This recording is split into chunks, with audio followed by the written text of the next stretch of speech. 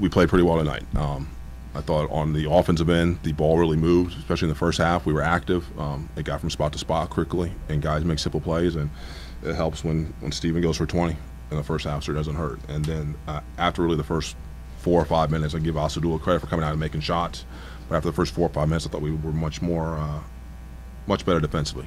Started forcing them to take some tougher shots or throw some tougher passes, and you combine that with making shots, and you're probably in for a good night.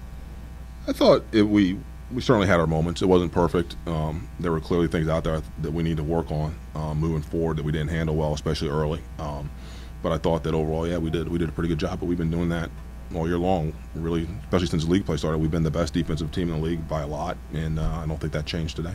I mean, just kind of going off what Coach said. I mean, just knowing the scout, knowing personnel. I mean, that was the biggest thing about Navy, just being locked in on defense. And I think once we were able to get stops, I think that led to a lot of transition and getting better flow on offense. So I mean, like Coach said, after the first 4 minutes, we were locked in and knew what to look for in their personnel, and you know, just playing together on defense.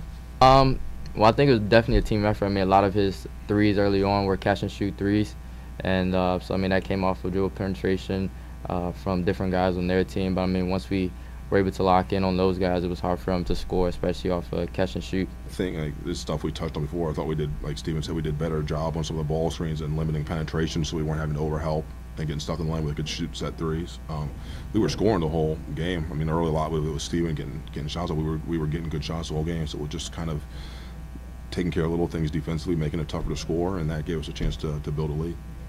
No, there's no doubt about it. He's an outstanding player. The reason he was Player of the Year last year.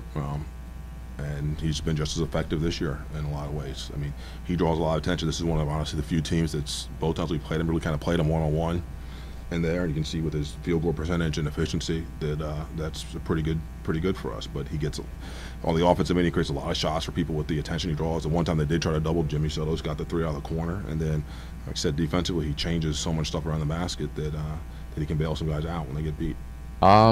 Just being aggressive, and early on, throughout the zone, when they were in the zone, we were able to move without the ball. So I mean, just finding gaps, and you know, a couple of teams were able to find me in the open spot and just being ready to shoot. I mean, I think that's the biggest thing that coaches keep harping on, just when the ball comes to you, just being ready to shoot, and just being confident. You know, coming on, work on it so much, and just applying it to the game and staying aggressive.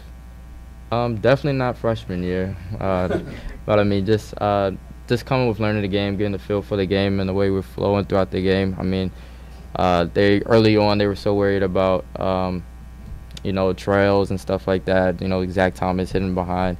So just taking advantage of that, and you know, once we got in the lane, we got a lot of other shots from kicking out and able to open up the middle, definitely with Nana in the second half too. I mean, it's a big moment, you know, for all of us. It's just a great accomplishment.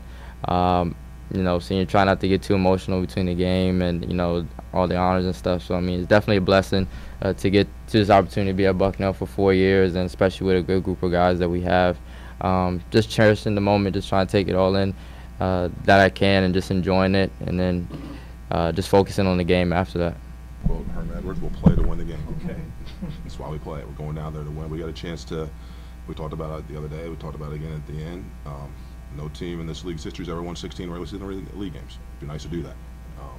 We got an opportunity to go down there and play together one more time before the tournament, and we want to take full advantage of that and play our best.